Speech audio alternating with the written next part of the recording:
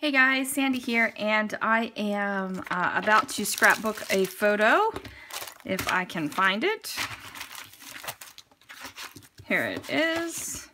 I'm going to scrapbook a photo and a piece of memorabilia from Shake Shack. This was the first time we had ever went. We had paid the donation for No Kid Hungry, and we were given this card for our next visit for a free shake. Now, we knew we were going back before this expired. However, I forgot this free card at home, so we never used it for the free shake.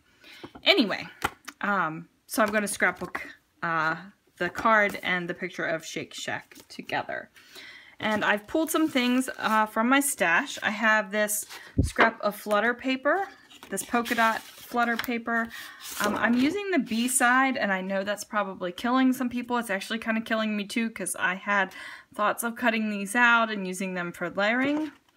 But I'm not going to use all of it, so I'll still have some of these pieces. This B side of the pink Paisley Paige Evans, and I'm going to be using this kind of peachy orange matte. And I also pulled out this cut apart sheet from Simple Stories Bloom and Grow.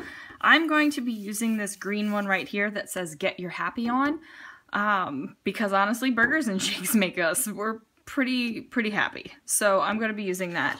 And then of course I have the usual stuff from my stash. I have Freckled Fawn stuff, American Craft stuff I don't even know where it came from. These are from Chamel. So yeah, let's see what I can do. Alright, so I'm deciding to ink all of my edges in this great green color. And even though the green doesn't exactly match the lime greens, they're all close enough that they go well together, so I'm happy with it. And then I'm going to use this journaling card as my title. I know it's going to say Get Your Happy On and something. In my mind here, I'm thinking about adding an ampersand and the word eat, or Get Your Happy On and chow down. Something of adding an ampersand and figuring out what it is. I end up going with Get Your Happy On and enjoy, because the thicker sticker was there and it was easy to do. So I have no idea what I'm doing right now. Oh, I'm testing out these border strips. I was thinking that I wanted something down there to break up the monotony of that diagonal paper. I do end up doing something down there. I grabbed 6x6 Simple Stories paper pad and just add a strip under there eventually.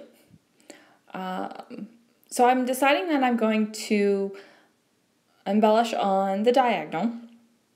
And it's going to start in that upper left corner where I put the Splendid die cut, and it's going to go down to the bottom corner where the title is. And I'm thinking that I will add a little bit of something in the middle of there. So in just a few seconds, you're going to see where I forgot to turn back on the video camera. So I'll come back and just tell you really quickly what I ended up doing with this layout. All in all, it's a pretty simple layout, and I'm happy with it. My Vegas layouts seem to run the gamut between simple and a little bit more embellished, so that makes me happy. All right, guys, I will get back to you guys soon.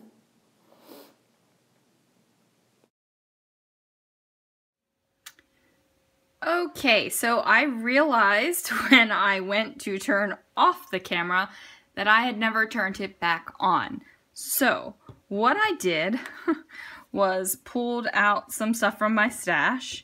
I pulled out this cork globe, some geotags, a glitter heart, and some hexagon enamel shapes, because I really never know what to do with them, and then just plop them on the page.